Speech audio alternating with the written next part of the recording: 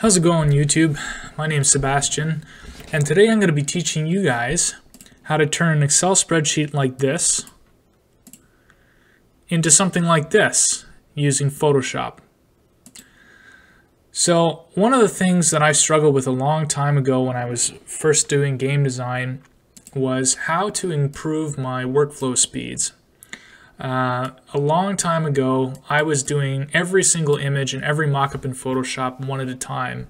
And when I wanted to print 20 or 30 or 40 unique different cards for the game that I'm designing, it was a really time-intensive process. So I thought there's got to be a better way to do this. I did a ton of research, and after a while, I found some really cool tips and tricks that I'm going to share with you guys today that are going to help you speed up that workflow and get your work done so you can move on to the fun stuff faster. So what I'm looking at right here is a complete document, and I'm not going to work backwards. I'm actually going to start a brand new one for you, but I just want you to look at what the end product is. So in this case, I've got a Photoshop file open, and it has a whole bunch of different text layers. And all these text layers are linked to an Excel document here. So if you look at this, you'll maybe be able to see that the headers all correspond to the layer name. So for example, I've got durability here that's linked to durability. I've got the keyword here that's linked to keywords on my document, keyword 3 here. So all of these headings are matched up, and I've got text in each of these fields, and I also have blank spaces. So you'll notice here that I've got commas, and this was one of the things that took me a really long time to figure out how to do. If you try and import a data set from Excel into Photoshop, and any of the cells under one of the column headings is blank, for example like this, you'll get an import error, and it will not register the dataset import, and it will not let you import anything in it. It took me forever. When I say it was like a full week of looking on and off to figure out how to deal with this, but my datasets have blanks. So there are sometimes keywords that I use on my cards that they're not there. They're not populated because not every card has a keyword. So to solve that problem, you have to enter quotes and then hit space. And this seems really strange, but normally you don't want any spaces after your characters because this document, when it is saved as a tab delimited text document. However, in this case of the commas, you want to tell it that it's not a comma character, it's actually denoting a space. And you do that by entering the comma, hitting space, and then hitting enter. So if you forget to do that for any of these guys, it still will fail. So the reason I'm actually sharing with this now is because it's going to help with any troubleshooting you may need to go through later. So I'm going to go ahead and close down Excel.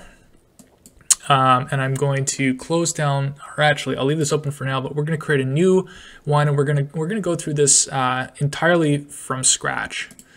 And I'm just going to show you the easiest way to do it. So we're going to set up our file here. I'm just making a trading card for now, which is a typical, let's do 2.5 by 3.5 with a standard DPI of 300. So that's for printing. If you're printing at home and you don't really care about the resolution, you could set it to 150, but we're going to keep it at 300 for this demo. So now we've got a blank canvas here.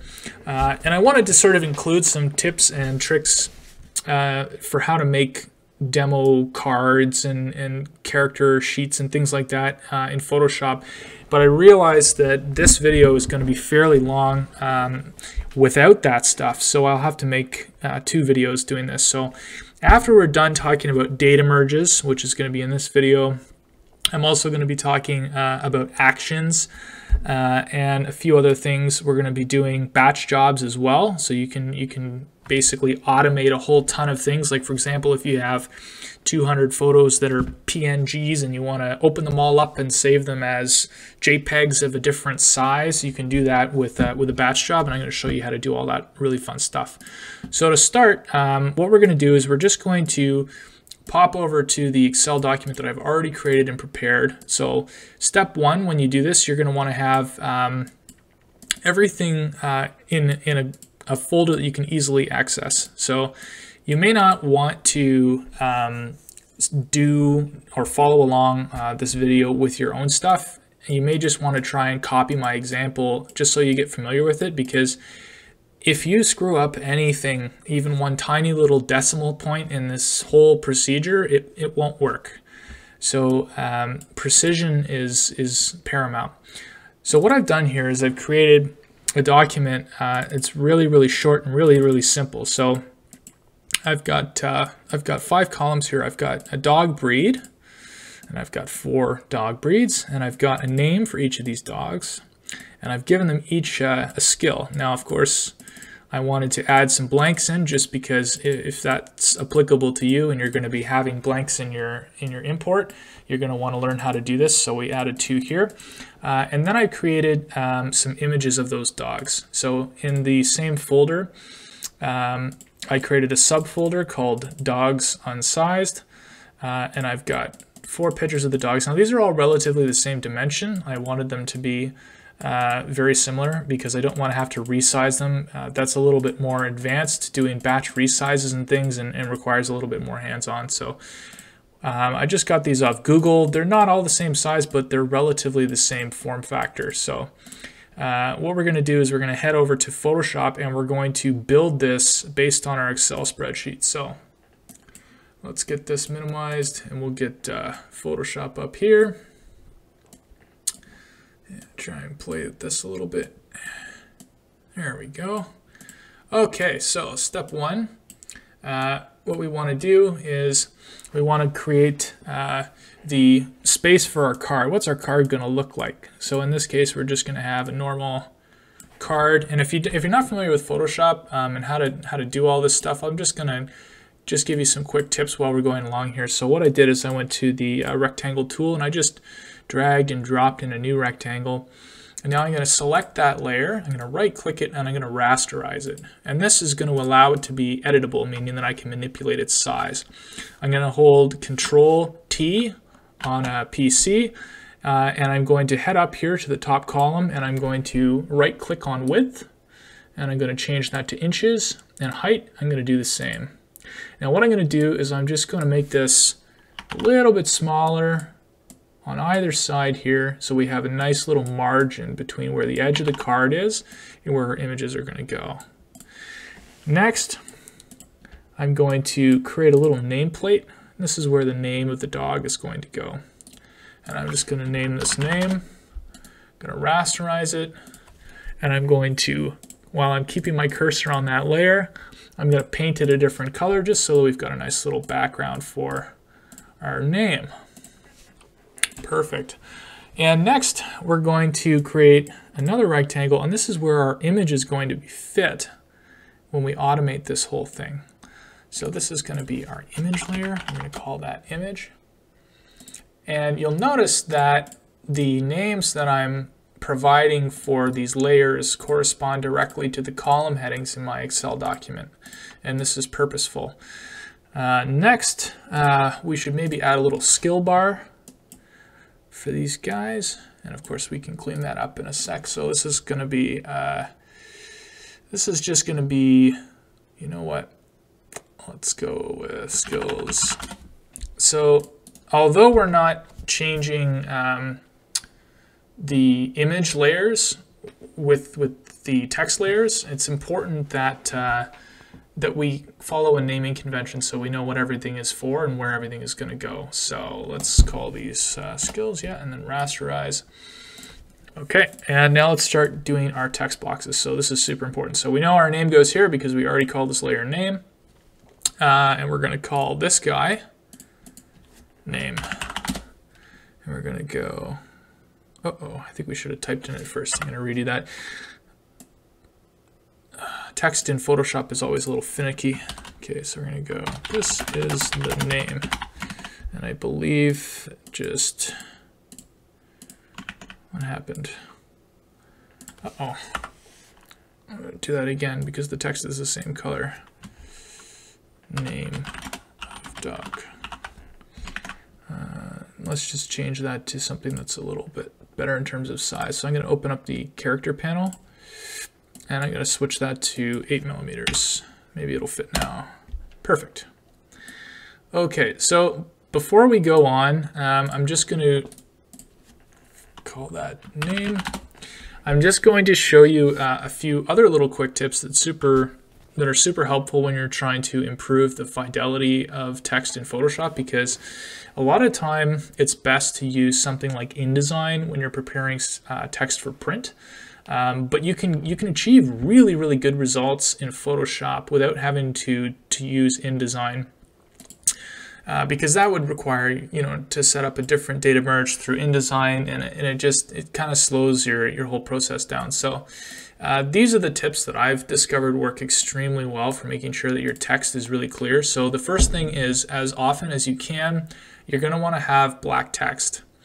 And the best way to ensure you've got the blackest text is to go to blending options and to hit multiply. So when your text is selected, you're going to want to go all the way to the bottom right, and you're going to want to make your text as black as possible. So a lot of times people will go 0, 0, 0, and you'll notice that I've set in my CMYK settings here, I've set black to 100% and yellow, magenta, and cyan to 0, but that doesn't look very black, does it? And what I found is that if you actually go 40 on magenta, 40 on cyan, you get like a really dark black, which is pretty darn good. But if you set your blending options to multiply, it's going to make that super dark.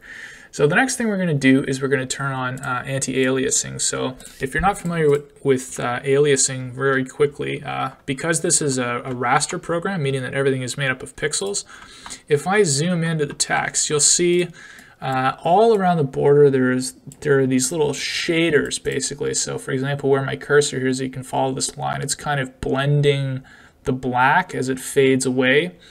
We want to make that as crisp as possible, because although it doesn't look too bad when you're zoomed out, in print you may notice a little bit of blurriness on the edges, and that's not something that happens when you're using InDesign, because it's vector-based text, so it's extremely precise. I don't know exactly what the DPI is, but it's many thousands. So if you want to clear this up in Photoshop so your text is really crisp, you're going to want it to use Sharp. I use Sharp, and I think it's definitely the best. I use Sharp in text up until about 12 millimeter text, and after that it actually becomes better if you switch to strong. So for now we're just going to leave it at Sharp. And if you're not really sure how to get here, you want to be in the text menu option, and you want to select your text, and then you want to head up and go Sharp. Now, if you have a whole bunch of text, you can just select the layer, and then you can head up and do it, and it will transform the entire layer of text and not just what you have under your selection. So, with that being said, let's move on to the next text labels. So we've got the image here, that's done. We've got skills, and so that means we need to add skills 1 and 2. So I'm just going to hold Alt. I'm going to click on the layer, and I'm going to drag it down and let go, drag it down and let go, and this is going to give me a copy. So we're going to go and we're going to set up skill 1, and we're just going to go in and label that skill 1. We're going to move this guy, shrink him down a bit. There we go, fit them in nicely. And if you go into paragraph options up here, you can actually left justify it, which is what we'll do here. Stick that in there. And we're going to call that skill 1. Next, we're going to rename this layer. We're going to call it skill 2. And we're going to do the same thing. We're going to move it down and resize it. And this time, we're just going to right justify it so that it fits in nicely. So select all, skill 2. Shrink that box down a bit. Good. Select that text, right justify, and we should be good to go here. Okay, and there should be another text box, and I do believe it's description, so we don't need another backer for that. I'll just change the color of this guy here. So the skills have a nice, skills have a nice little background border to them. Okay, Now let's head back to our Excel sheet. And what are we missing here? Name, the breed, right. So the breed goes down here. I'll just say this is the breed. And we want the text to be here. And if this ever happens when you're manipulating text, there's a really easy fix. So you'll notice how instead of it jumping and the second line spacing properly, it kind of got jumbled up here. So to fix that is really simple. So you just make sure you have your cursor on the layer in your canvas or on the layer here in the layers tab. And if your layers tab ever disappears for whatever reason, you can just hit F7 or you can go to window and open it back up. So the way to fix this is you go to your text tool and you open, characters, not text, but characters. And you're going to want to change the vertical spacing to match the text and hit enter, and that will free up the issue for you. So in our case, we can just left justify this to fix the issue, and then we should be able to squeeze breed in there. There we go. That looks pretty good to me. And maybe we'll just fit it into the bottom here. Perfect. So now we've got a pretty not bad looking card, and we're going to add some art to this to spice it up. So the first thing we're going to do is we're going to save this file. And I've got this on my desktop right now, so we're going to head into YouTube tutorials, and we're going to call this the Dog Master. That's good. All right, so we're just going to verify before we do anything else that everything that we've copied over is working correctly. So I'm just going to close the layers tab for now, pull up that Excel spreadsheet, and just make sure that we've done everything we need to do. So have I got the breed? Yeah, the breed's down here. Actually, I should have the layers tab open just to double check the heading. Okay.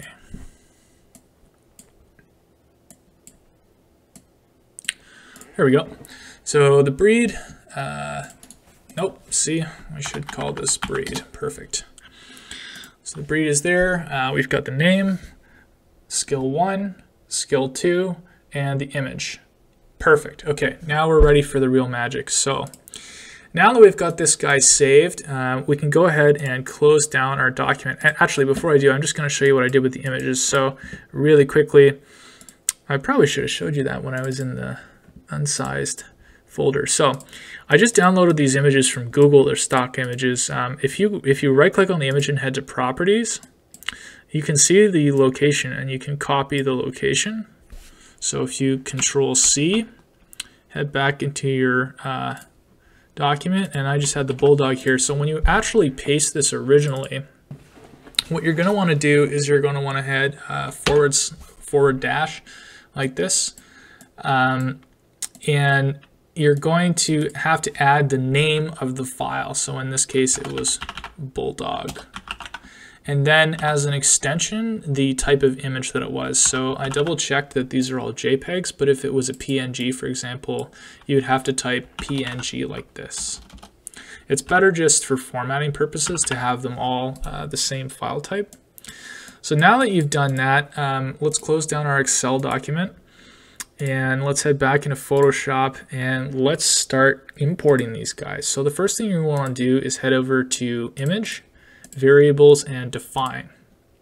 And what you're basically doing is you're telling Photoshop that we want to start building the components of this piece from a document, an Excel document, a text or tab delimited document. So it's going to start asking us what to do with each of the layers in our tab, in our layer tab right now. So let's start at the top. It's always a good place to start. So name. So what it's asking us here to do is it's saying choose the layer that you want to describe. So I'm choosing the name layer right now at the top here. And then it asks, well, what do you want to do with it? And I say, well, I want to replace it with the text in my Excel document. And it's asking you what the name of the column heading in your text document that corresponds to this layer name is. So in this case, they're exactly the same. And this is why I told you earlier, it's very important to ensure that the naming conventions are followed completely. So after we've done this, you don't hit enter or anything, you go up to this little next button and you repeat it, and you'll see it starts going one by one down the list. So let's go skill 1. What's skill 1 called in our document? It's the same. So you're going to fill all these guys out.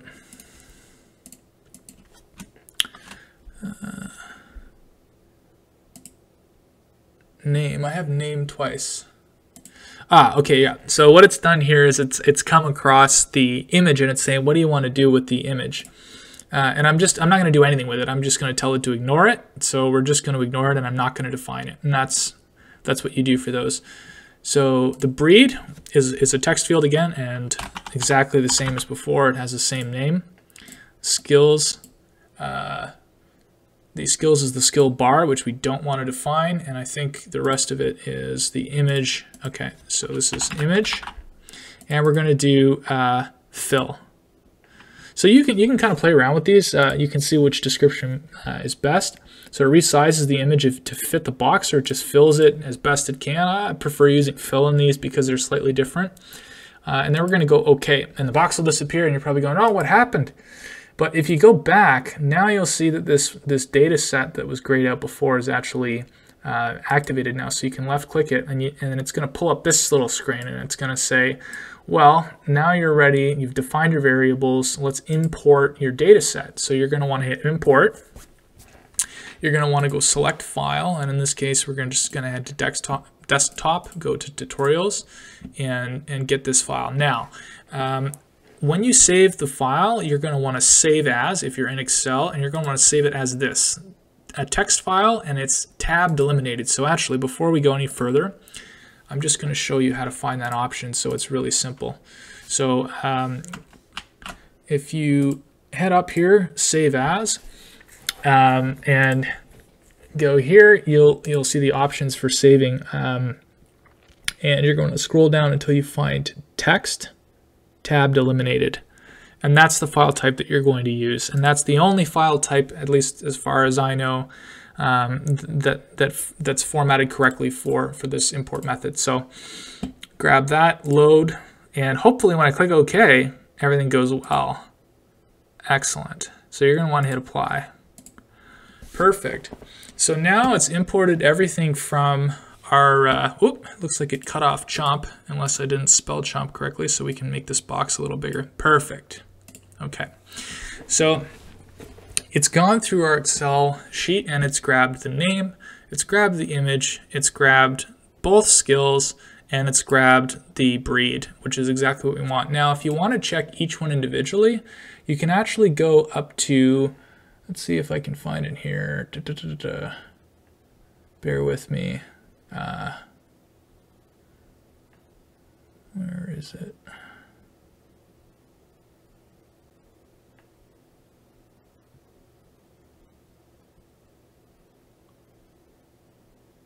Sorry, I'm blind.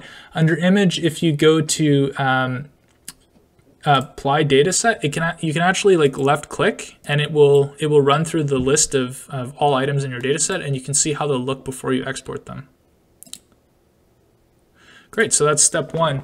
Next, we're going to export these guys, and the way you do that is you go to export datasets as files, and then you select where you want them to go. So in this case, we're going to go to our YouTube tutorials, and let's just quickly create a new folder in our YouTube tutorials and call this dogs, and we're going to export it to dogs. And you're going to want to, you can decide whether you want to do it one at a time, or if you want to do all of them. So in our case, we're just going to do them all at once. Great. So I'm just going to shut this down, and let's save that. That's our master document. Let's save that, and I'm going to go into dogs, and we're gonna have 4 PSD files. So these are Photoshop files, right? And now is where the really cool stuff comes in. So we've got these all set up, and you're probably wondering, well, that's pretty useless to me, because how am I going to go into each one of those and print those? And the answer is you're going to use something called an action. So I'm going to show you how to do that now. So you're going to want to go into one of your files here. Let's just see this guy. And before I go any further, let's have a place where we can save this guy. So I'm going to create a new folder called dogs_png because I want to turn all these guys into PNGs. So when you're in here, you're going to want to head over to the Actions tab, and if you don't see that, you can head up to Window and you can open Actions with Alt F9, or you can open the Layers tab, and it's the second tab there. Now you'll see I have a whole whack ton of actions that I'm using right now, and these are for the game that I've currently designed, Runeslingers. And these have saved me more than you can possibly imagine. I mean, before I knew how to do this, I was wasting days, and I mean full days, because I was creating 200 cards, and when I make a change to a template, it was just awful trying to fix it.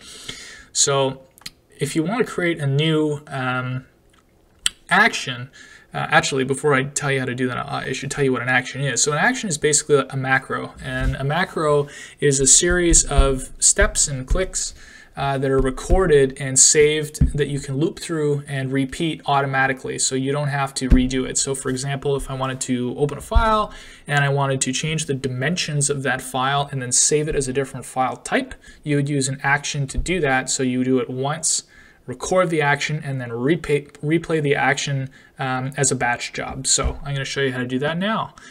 So we head to the bottom right here, this little icon, this innocuous little icon, looks like a sheet of paper being pulled apart. Click that, and it's going to ask you for an action name, and you'll notice in the top left here it says New Action. And New Action means that you are recording a new action. So let's call this Dogs as PNG. Okay, and as soon as you hit record, it's going to be recording what you're doing. So I'm going to hit record.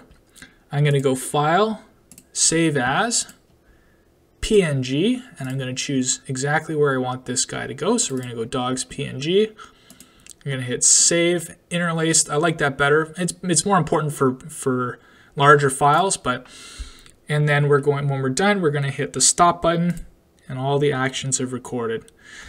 Now, the action is done, and I'm going to go back and I'm going to delete this PNG, and I'm going to show you something really cool. So let's go to File, Automate Batch, and this tab is your lifesaver. So this is where you can choose what you want to do and where you want it to come from and where you want to put it. So because we just selected the Dogs as PNG action, the most recently one is always set under your action. So this is going to be the source file. So this is the from, and then we're going to define the to. So we're taking our dogs, and let's just head over to our desktop and YouTube tutorials, dogs, and we're going to apply this action to all of the files that are currently in our dogs folder. And if you recall, we'll just go and check that folder out. There are 4 PSDs, one for each of the 4 dog breeds we created as cards already. Next, you're going to choose the destination, or the to folder, and that's where the files that were transformed with your action are going to be saved to. So we're going to head back to desktop, and we're going to go to tutorials, dogs as PNG, because we want to save these guys as a PNG. Next, it's extremely important to click this. If it's not clicked, click it. Override action, save as commands. What this does is it basically says when you're saving, whatever save function was used in your action is going to be prescribed and overwrite the default here, and now you should be good to go. So you're going to say okay, and stuff's going to start to happen. So you're going to see your data sets pop up on your screen, and then it's going to go blank. And now if you head back to the tutorials and you go to dogs as PNG, you're going to have all of your cards here automatically. And if I head over here, you can see these are all the cards that I currently have in my game. There are 106. There are many more, however, at this point, this is all I have art for. adjusting all of the variables and text on all of these cards, because there are a ton of different keywords. There are, I believe, 12 or 13 different keywords in total. Some are red, some are blue, and like I said before, some of these fields are blank, some of them are red, blue. This has been a lifesaver for me to be able to do this. So let's see what else I can do that would sort of help. So we've talked about batching, we've talked about data merging from Excel, and we've talked about creating actions. And these are really simple tools that you can use to do incredibly complex things. So basically the sky is the limit. If you want to compile your images ad hoc, so basically just define the layers and do fills for everything, you can do some really sophisticated stuff once you feel comfortable with the software. So I hope the video helped. I hope you guys enjoyed it and learned something new. If you have any questions about this, just like the video, subscribe, post your comments, and I'll get back to you as soon as possible. This is the first video I've ever made on any of these subjects, or ever actually, so if you have any suggestions for how I could improve, that'd be awesome. Thanks, and good luck with all your future projects.